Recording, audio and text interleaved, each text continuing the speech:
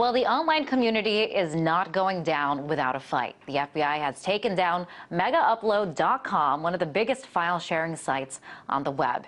And hacktivist group Anonymous didn't waste any time in firing back. Shortly after word got out of the government shutdown, Anonymous launched their attack, hacking into and taking down some of the biggest sites in the federal government and the entertainment industry. First down, the U.S. Department of Justice, that's justice.gov.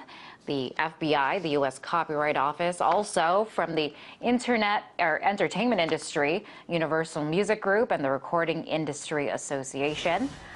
Now, this came just one day after the biggest names on the internet took part in a blackout. It was all part of a protest to the Stop Online Piracy Act, or SOPA, as it's known, a controversial bill now before Congress. More than 7,000 sites went black in protest, including Wikipedia, Reddit, and the Raw Story, just to name a few. Even Google put up a banner to show their opposition to what critics call government censorship.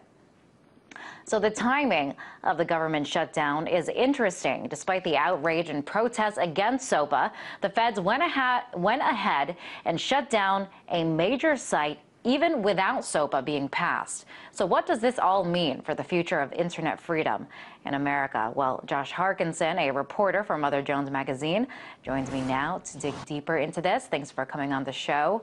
Josh, so I understand you talked to some of the anonymous hackers in the chat rooms while this was all going down. Give us kind of the inside scoop on what was happening.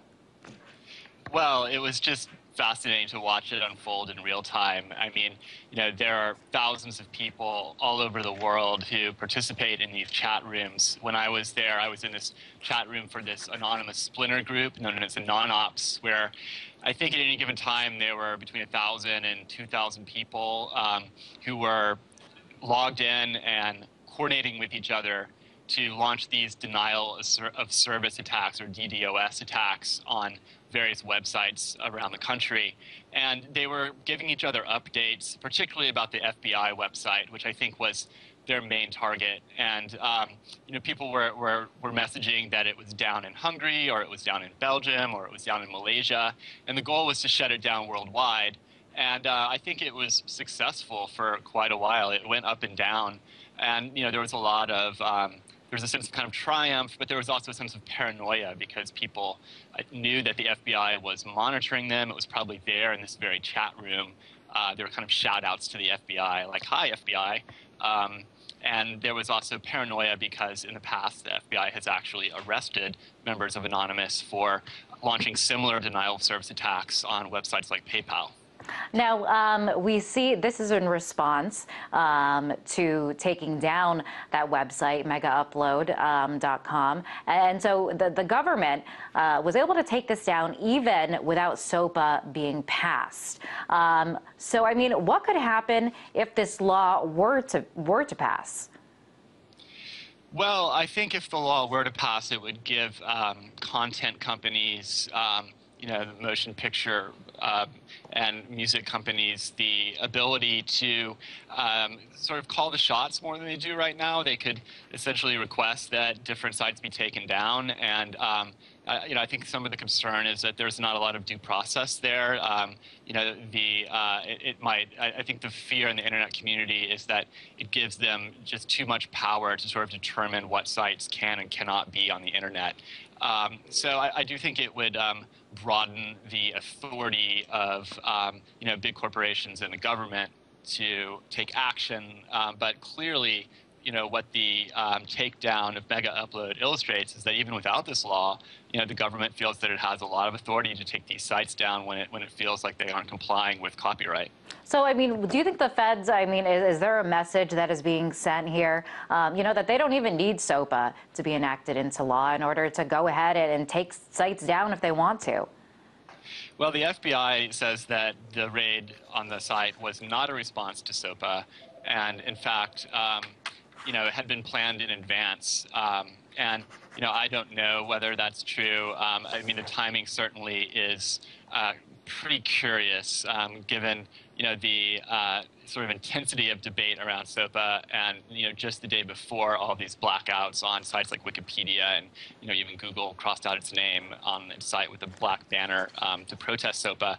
So it's hard to say, but I do think it definitely enraged a lot of people on the net and made them feel like, this was a retaliatory act. And speaking of people being enraged, the response that we've gotten here at RT has been astounding. We've gotten a firestorm of feedback, people outraged at this government takedown. I want to show you a couple of the comments that we've gotten. Dark Wolf says, it's good that they've done this. It shows that there are people that are willing to defend the free internet with everything they've got. Mark my words, there will be a World War III, and it's going to be cybernetic. And another comment says, anonymous shutting down sites is the same thing as censorship. Fighting with fire, all you get is ashes. And socially uncensored .eu says, I am an American and I am fully ashamed of the actions of my government. We go around the world telling everyone how much freedom of information and speech we have, yet justice here is for sale to the highest bidder, and we're taking actions to censor the world. But just like any other nation, our leaders can be bought, rented, sold, and leased. I'm thankful that more nations do not try to be like us. So, Josh, why such a fiery response when it comes to freedom of the internet? People seem to be really riled up over this.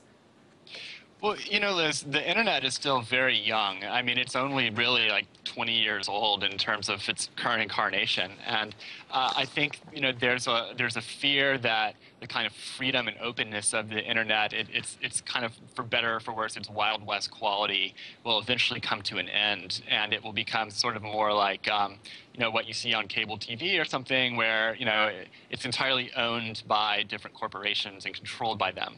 And so I think that there's a sort of hypersensitivity almost to anything that might affect that, that might make it go down that road. But at the same time, I think that there's a significant concern on the other side. It's not just big content companies that are seeing their information being pirated. It's also small documentary filmmakers or writers, people who publish books, which are increasingly going online now. And I think they do have legitimate concerns about, their labor being essentially stolen from them. So there's no easy answer to this. So people that support the SOPA bill say, hey, something needs to be done, as you just said, to stop this from happening, to stop online piracy. What then is the answer? Critics of SOPA say that it's going too far, that it's stripping people of freedom of the speech on the internet. I mean, what can be done to, I guess, find a happy medium where the problem can be addressed, yet there isn't this language that allows for what critics say is stripping people of their freedom of speech on the internet? Yeah, I really don't know what the solution is. I mean, there are some compromise bills that are circulating in Congress, and I think there are pros and cons to those. I mean, the bills essentially require kind of more of a legal process that one goes through to take down pirated content, to actually kind of pursue people through the arm of the law. And I think that those barriers could be onerous for small individuals who don't have the legal resources to go to court and stuff like that. But bigger content companies probably would have those resources. Beyond that, I mean, right now, a lot of sites do actually take down pirated material when they're requested to do so. I think just enforcing against sites that are brazenly refusing to take things down is probably the best thing that can be done under the current system, and maybe that can be done more robustly. Now, we saw this protest, and we saw these sites go down. We saw Anonymous fire back, and so I mean, is this just the beginning? Are we going to see this cyber war kind of break out between the government and hackers? Well, it's hard to say. I mean, these denial of service attacks are fairly easy to do. There's sort of a point-and-click technology that allows you to essentially kind of fire this cannon at websites and shut them down. The thing is that it's also fairly easy to trace people who do that unless you kind of mask yourself using other technologies. And I think Anonymous is getting more savvy about how to do that. But as far as kind of cyber war goes, I mean, there's a big difference between these kind of website shutdowns and what you might consider sort of more classically to be hacking, where you're actually breaking into websites and stealing information. And I think that is something that Anonymous is not quite as good at. A lot of people who are involved as the group has grown are kind of more like regular people who might not have really deep computer skills. But there still is this sort of broader hacktivist community that organizes itself under other organizations in addition to Anonymous. And I think that there are people who are very skilled at multiple levels of website infiltration. And this is certainly not the last we're going to see of this, and especially not the last from Anonymous, which has really grown by leaps and bounds in the last year and become much more political, much more willing to engage around issues like income inequality and corporate control of politics, which you saw through the Occupy Wall Street movement. Anonymous was a huge part of that. They've engaged in, they've broadened their focus from kind of the narrow kind of internet freedom issues to a host of other things, and I think that's only going to cause them to grow. Lastly, just want to ask you very quickly, how successful do you think these hacktivist groups will be, like Anonymous, in stopping legislation like SOPA from moving forward and from seeing other bills like this go to Congress? Well, I don't think that I think their primary role that they play is sort of raising publicity, raising awareness about these issues, getting press coverage. And they are certainly not the only force out there doing that. I mean, I think, the involvement of big web companies like Google and, also Wikipedia and others in this internet blackout protest, a couple days ago was arguably a bigger deal. But I think Anonymous is really good at kind of mobilizing the grassroots internet community to, support, these kind of bigger companies. And so it's kind of this, the Googles of the world are working things from kind of the lobbying angle, and Anonymous is kind of the grassroots. And I mean, that's a pretty powerful coalition. It's much more powerful than, what Hollywood and the content industry was able to muster. And so to the extent that they overlap on issues, I think that, they're really going to win. Well, it'll be interesting to see how this plays out. Josh, thanks for coming on the show. That was reporter for Mother Jones Magazine, Josh Harkinson.